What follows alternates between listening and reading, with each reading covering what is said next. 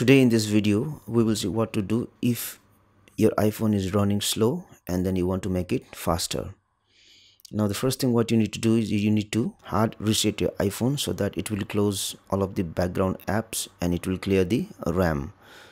Now different model of iPhones might have different ways of doing hard reset, but for iPhone X you need to quickly press and release the volume up button, and then you need to quickly press and release the volume down button, and then you need to press and hold this power on off button until the iPhone shuts down and restarts. So let me show you how to do it.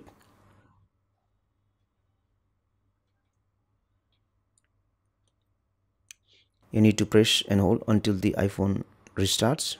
Now once you see this Apple logo, release the button so the iPhone is restarting. So after you have done hard reset, check if this has improved the performance of your iPhone. The next thing is to check how much of storage is left in your iPhone.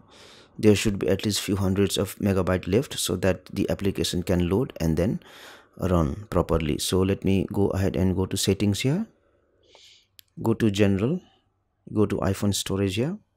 Now for me, out of 64 gigabyte I have used 23 gigabyte. But if in your iPhone you don't have space left, then you need to make sure that you delete unnecessary applications and files so that you have space in your iPhone.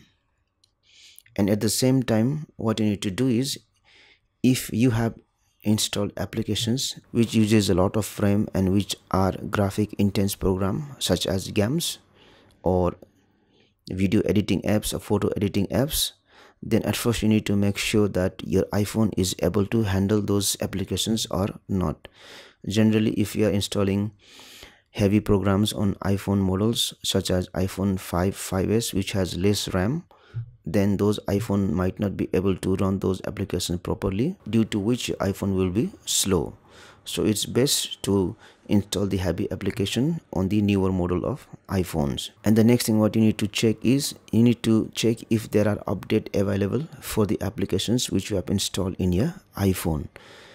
Go to App Store, go to update here, and if I see I have a lot of update pending for the applications which I have installed in my iPhone, so you need to press this option update all, and all of the applications will be updated. There might be certain applications which is causing issue due to which your iPhone is running slowly. So might be when you update it, the problem will be fixed. Now the next thing what you need to do is you also need to check if there is a new version of iOS available for your iPhone. Go to settings here, go to general, go to software update. iPhone will check for the update. If you find the update, then download and install the update. For me, my iOS is up to date. Also, there are applications which runs in background in your iPhone that might cause your iPhone to run slowly. What you do is go to settings here, go to general, go to background app refresh, and you can see all of the applications which runs in the background. Now if you want to disable all the applications from running in the background, you have to select background app refresh and then you have to select off.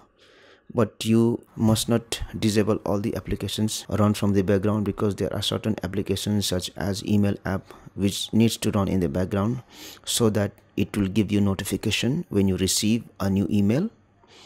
So choose the application which you want to run in the background and which you want to disable. Now the last option for you is to factory reset the iPhone if your iPhone is running slowly. Now before that one, you might want to back up the iPhone to the iCloud. So for that one, we will go to settings, tap on the name at the top here, go to iCloud, scroll down, go to iCloud backup, and then select backup now. So once everything in the iPhone will be backed up, you will go to settings again,